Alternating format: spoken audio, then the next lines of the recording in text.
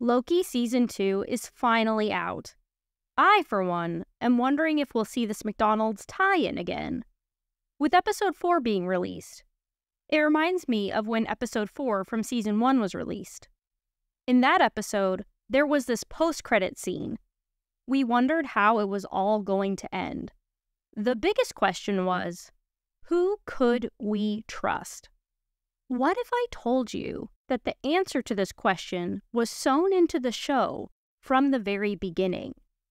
What if I told you that spoilers for the ending were woven into the fabric of the show since the very beginning? Literally threaded through each episode. I'm out of sewing puns, so that's right. The costuming in Loki Season 1 told us who we could trust, therefore spoiling the ending. See, I saw this post about Loki's costumes in the MCU movies.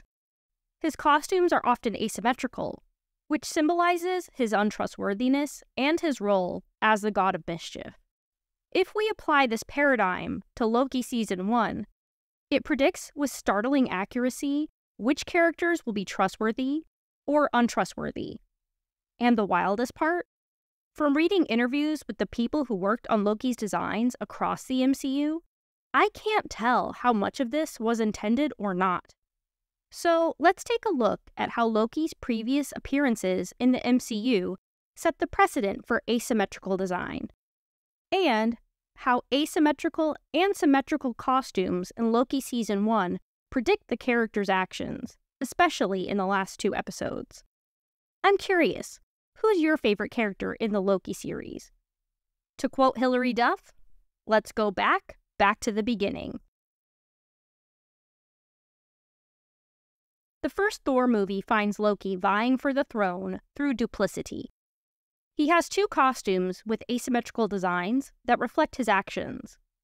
He has the silver plating on one side, and it looks like these fabric folds are off to the side. Here, the lapel is longer on this side. In Avengers, Loki wears this visually confusing costume, and he is at his most unhinged. Sometimes he has one shoulder plate. There are these very strange lapels. He still has silver plating only on one side. Loki's guile surrounds obtaining the Tesseract. We'll talk more about that later. At the start of Thor: The Dark World, Loki wears this simpler outfit. One sleeve has this twisting pattern. He's still not trustworthy. Loki wears his same Avengers armor later. There are moments in this film where Loki is trustworthy, yet he's still wearing his asymmetrical armor. So why? Well, at the end of the film, he's secretly taken over the throne. So Thor returns in Thor Ragnarok and discovers this. On Sakaar, Loki wears this blue outfit. And here we get a mention about asymmetry in a Loki costume from someone who worked on Loki's design. Anthony Francisco, visual developer, said that the asymmetry and diagonal lines reflect what Loki is feeling inside. He also said that these things represent that we don't know which side he's leaning on. He switches to this green outfit. He's not trying to trick Thor anymore, but the outfit is still asymmetrical because he takes a Tesseract here too. We have these 2 through lines where Loki's untrustworthiness involves the Tesseract, and both are reinforced through asymmetrical costuming. This one concludes with a failed attack on Thanos. The other, though, concludes with his run-in with the TVA. Now, this would be a nice segue into talking about Loki Season 1, but I have some notes. Loki does have some symmetrical outfits in the MCU movies, with their own symbolism. Other trustworthy characters sometimes have asymmetrical outfits, and asymmetry in costume design can symbolize other things. However, in a show completely about Loki, the concept of asymmetrical clothing representing untrustworthiness gets ramped up. Untrustworthiness can be a matter of perspective depending on the story and protagonist. So our framework here is, as Loki becomes trustworthy, who ultimately helps or hinders him? Symmetrical costumes indicate which characters will help, and asymmetrical costumes indicate which ones will hinder. Loki quickly loses his Avengers armor. Costume designer Christine Wada said that with the armor removed, it becomes about an internal journey instead of being about the armor. With this patch on his jacket, he still has some asymmetry.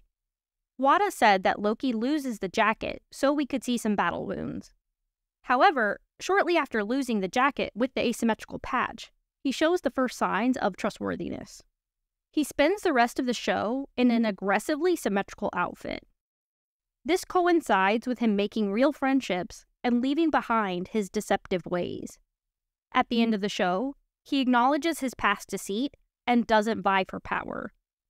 Wada said that Loki and Mobius have clothes made from sharkskin. It's a vintage fabric that has two tones, brown and green. She said that the green suits Loki. And if the green suits Loki, the brown suits Mobius. Literally, because he's wearing a suit made from it. And figuratively, too. Wada said that the brown is meant to portray a more benign organization. This also serves as a way to connect Loki and Mobius. Mobius' suit is symmetrical. While justifiably mistrusting Loki, he eventually sees that Loki is telling the truth, and he decides to help him. When we first meet Ravonna, she has this sash that makes her ensemble asymmetrical. Later, we see this flare on her jacket. Wada said that the flare was included so Ravonna wouldn't lose all femininity. She said that it also shows that she could be powerful as a female with the female flourish. Whether intended to or not, this gives Ravonna's costume a major asymmetrical element that aligns with her actions. After Ravonna pruned Loki, he meets these four variants. Boastful Loki has these diagonal panels, but one is going in the opposite direction. He ends up betraying the other three. President Loki and the other variants are also untrustworthy, as seen by their betrayals. President Loki's asymmetry is seen with this large tear and tuft on his shoulder, and with the button. While it's hard to get a clear look at the other variants' outfits, it appears that there are asymmetrical elements for over half of them. Kid Loki, Classic Loki, and Alligator Loki, though, don't betray anyone. Kid Loki and Classic Loki's costumes are completely symmetrical. They have lines indicating that they have moved on from the negative Loki character traits. Loki refers to these three as his friends, and they help Loki, even when it's dangerous. Sylvie and Loki meet He Who Remains. He talks about his variants and says he's ready to retire, so they have two options: defeat him and let the sacred timeline start branching, or take over the throne. Loki and Sylvie aren't sure if he's telling the truth, but like everyone else in the show, the costume lets us know. In the assembled episode about Loki, we learned that He Who Remains costume has pieces from different eras. From what we can see, the costume is symmetrical. And so, when Sylvie defeats him, we see that he was telling the truth. I've saved the best for last. Let's take a look at Sylvie's character arc and how it's reflected in her costuming. At first, Sylvie is shrouded in a cloak. Wada said that this was meant as a bit of a misdirect towards her potentially being a man. When we see her face, she's wearing a crown with a missing horn. It's an obvious asymmetrical element implying that she can't be trusted. She loses the crown. Later, she and Loki say they trust each other. After that, she loses her cloak, like Loki did earlier. In the void, Sylvie asks Loki if she can trust him not to betray her. Notice that Loki doesn't ask if he can trust her, and Sylvie doesn't say she won't betray him. As Sylvie tries to defeat He Who Remains, Loki tries to stop her. Perhaps he has convinced her to take a moment and consider their options.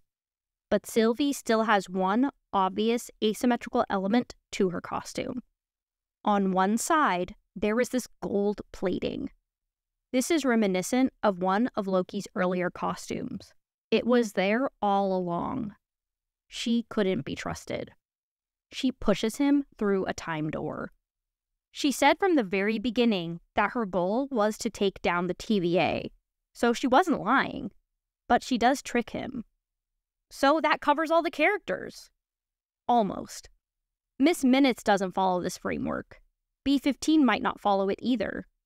And the tear on Loki's shirt could just as well be an asymmetrical element like the tear on President Loki's jacket. The theory isn't perfect. But I've got some ideas about how B15 does align with this asymmetrical/symmetrical theory, especially into Season 2.